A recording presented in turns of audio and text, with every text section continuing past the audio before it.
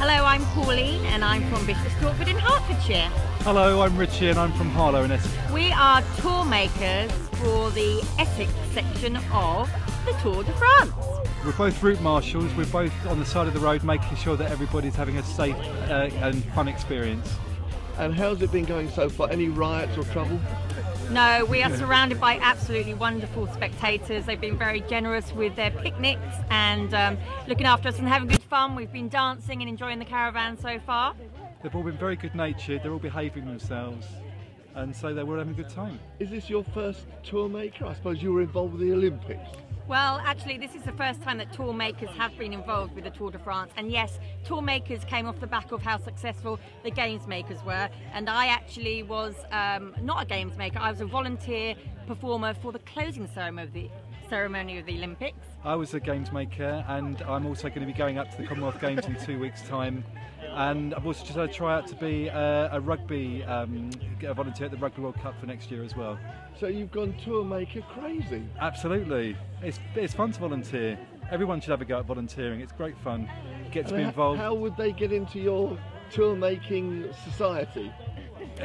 Well, there's lots Is there one? No, I mean... Well, you should launch one. Perhaps. We had to, well, we do have Facebook groups, obviously, for people that are tour makers.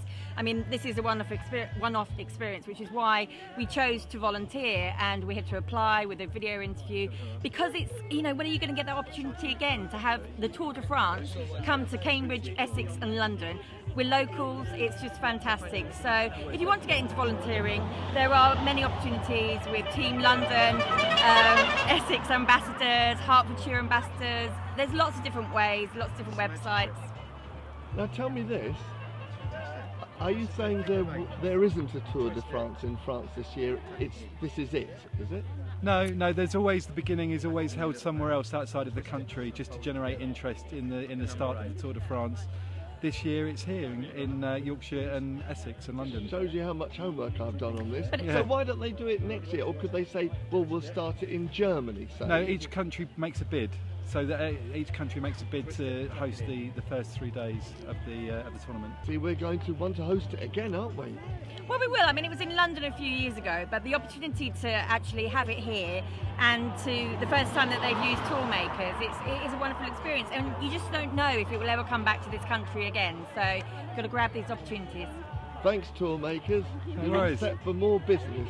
We're waiting for the peloton to come through now, the actual riders. So what is the peloton? Peloton are the cyclists that are coming through. So. Is it Latin or Greek or what? Oh, I don't know actually. Good question. We haven't been taught that. Wikipedia. Ah, yeah, we'll Google it after we come off here. Thank you. Thanks a lot. Hello, my name's Terry Butcher from the Southend Wheelers Cycling Club. So we're British Cycling accredited marshals, and we're volunteers who help out at British Cycling road races and at strategic junctions that have been previously determined under a risk assessment. We man those junctions and we stop the traffic under the direction of the race commissaire momentarily while the race comes safely around the corner, and then we let the traffic go again. And we're acting under powers delegated to us by the local constabulary. Do you anticipate any riots or trouble?